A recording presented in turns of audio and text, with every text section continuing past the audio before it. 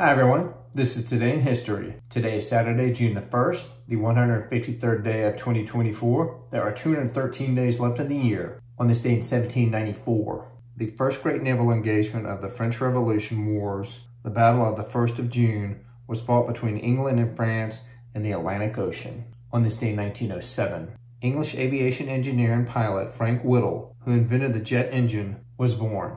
On this day in 1926, American motion picture star Marilyn Monroe, who became a major sex symbol and cultural icon, was born in Los Angeles. On this day in 1945, in a speech, Indonesian nationalist leader Sukarno articulated the Pancasila, the 5 principles that became the founding philosophy of the independent Indonesian state. On this day in 1958, following the outbreak of an insurrection in Algiers, Charles de Gaulle came before the French National Assembly as Prime Minister designate. On this day in 1968, blind and deaf American author Helen Keller died in Westport, Connecticut.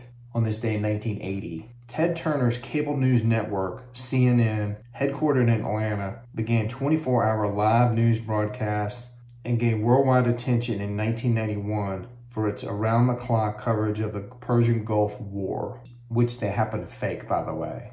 On this day in 2002, the Czech Republic became the first country to enact a law to address light pollution. All outdoor fixtures were required to have a shield that prevented light from extending above the horizontal. On this day in 2009, American motor vehicle manufacturer General Motors filed for Chapter 11 bankruptcy protection.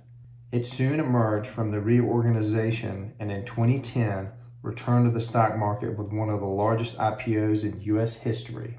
Also on this day in 2009, American comedian Conan O'Brien made his debut as host of The Tonight Show, NBC's long-running late-night talk show. However, he left after less than 1 year. All right, everybody, that's it for today. Today is Saturday, June the 1st, the 153rd day of 2024. There are 213 days left in the year.